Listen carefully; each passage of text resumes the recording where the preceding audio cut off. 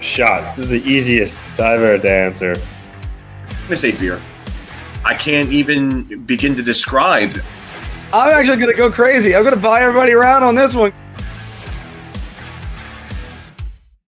Welcome back, everybody, to Big Apple Hockey's Bar Talk. We're gauging our confidence on these NHL topics based on our choice of drink.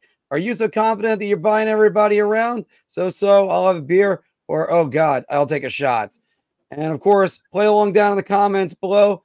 And I didn't hock it earlier, but make sure you get one of your Big Apple Hockey trucker hats or T-shirts. Phil, we're going to start with the New York Rangers.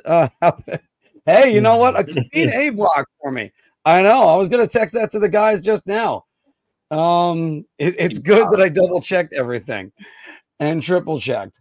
Phil, we're going to start with the New York Rangers. Mika Zibanejad, 22 goals, 36 assists this season. He's on his lowest pace since his second year with the New York Rangers. The Rangers need Mika Zibanejad to reach 30 goals. I mean, I would say beer just because I don't think it really matters. I mean, really what matters is playoffs. But you want him playing well entering the playoffs. So him reaching 30 goals would help in that regard. I just don't see it happening because he needs 8 goals in another, I think they have, 13 games left? 13 games, yeah. Yeah, and I don't see that happening. I just don't. I think it's too much. I think this is the most important part here is that his 5-on-5 play gets better because it just has not been good overall. I don't know what the issue is with him. I don't know if it's the fact that he had a kid this year. I don't know what the issue is, whether he's hurt, but he needs to be far better at 5-on-5. Yes, helping, scoring a bunch of goals going into the playoffs would help, but the most important thing is 5-on-5 play because if he continues to play like this, the team's going nowhere. You know, Anthony, I was going to go to you first, but I'm going to buy around on this. I think he has to play better. And I think sometimes mentally speaking, you get to a number. And I know I skipped this one by Anthony in the A block. Alexei Lafreniere got his 20th goal of the season. So he didn't have to snicker about that. Alexa, stop listening. So I think that he does need to get rolling, get goal scoring. But yes, 5-on-5 play, which has been better, needs to get even better than that. Anthony, what do you think? I mean, you used the word need here. So, I mean, I'm going to go shot. I mean, I'm surprised he went round. I mean, what happens if he doesn't? Rangers are making the playoffs. They're going to win. He's a notorious slow starter in the playoffs. What I'm saying is, even if he doesn't, they're still going to make the playoffs. Very well still may win the division. So whether or not he scores 30 goals, it really has very little impact on the range. I mean, yeah, sure, it would be the aspect of then you could say he's hot going into the playoffs, and that would help. But, I mean, I honestly don't think it matters if he scores 30 or not. So, yeah. All right. Well, let's go to another guy that is for a New York team that is underperforming right now. Pierre Engvall was a healthy scratch last night after signing that big extension last year, Anthony. Pierre Engvall will not live up to his contract. I mean, layup. This is a round. I mean, look, Pierre Engvall is not a bad player. I mean, he's a good depth piece. He has speed.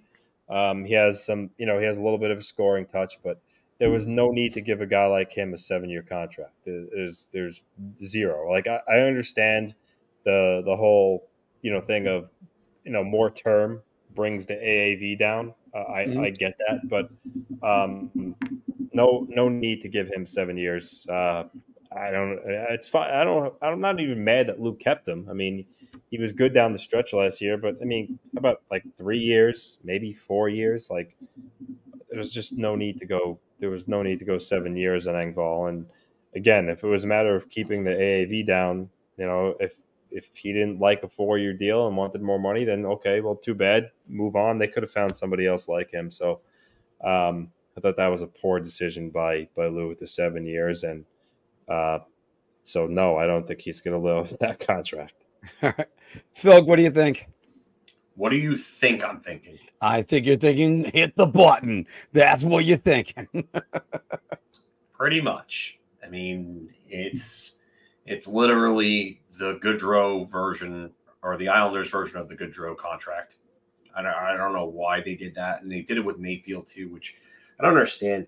Like, for years, the problem with this team was that they kept giving out big contracts to depth players.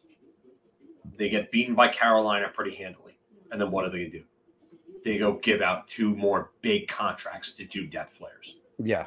When will they learn? It's not even they. Like, it's when will Lou learn? Like, I don't understand what he's thinking. And I get wanting to bring those guys back, but like, you have to be able to draft those types of guys. Those types of guys are easy to draft.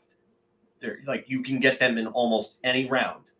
I mean, the Rangers got Edstrom and Rempe out of late round picks.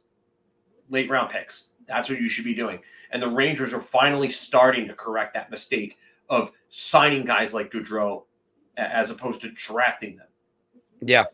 So, Berard, that's another one that's going to come up. They just signed Yaroslav Milosh to a deal, a 3-year deal, an entry-level deal.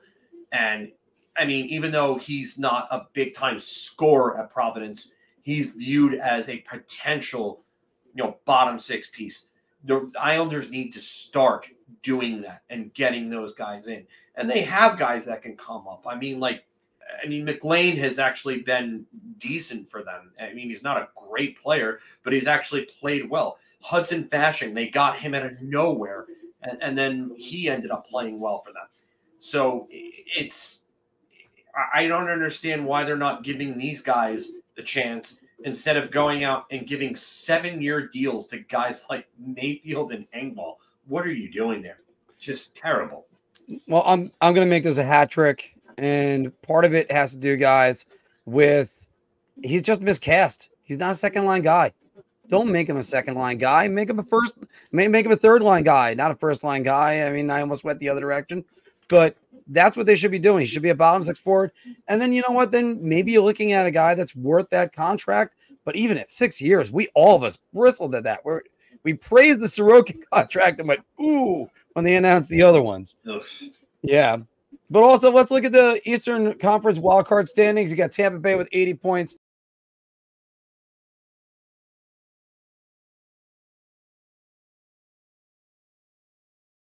Your ideas are intriguing to me, and I wish to subscribe to your newsletter.